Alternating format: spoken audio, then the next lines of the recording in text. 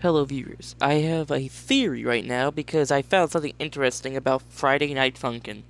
I found this out like literally earlier and it's an Easter egg that I didn't know existed, but I was watching a video earlier and I found this. Can you see it? If you can't see it, I'll tell you right now. On the top right of the screen you can see Lemon Demon staring down. And during this segment it's not the fight against Lemon Demon yet. So my theory of this situation, there's two logical explanations of why he's here.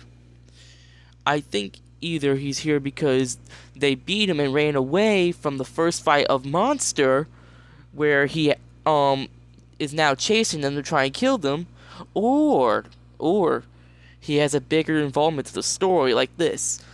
Like, um, he's the actual, like, he has a reason to why he wants to kill the boyfriend and girlfriend.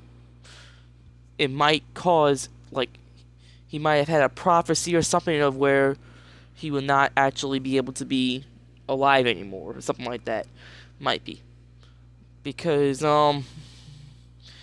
he's always seeming like he's going a little bit easier on them because he doesn't want to kill them in a way, but he wants to kill them.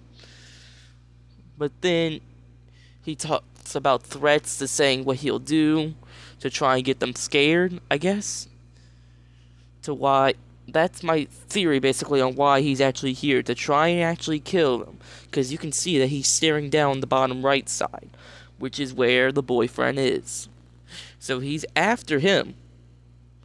That's basically what's happening here. So I hope you enjoyed this theory and Easter egg that I found. And I'll see you on the next one. As always, have fun and play some games.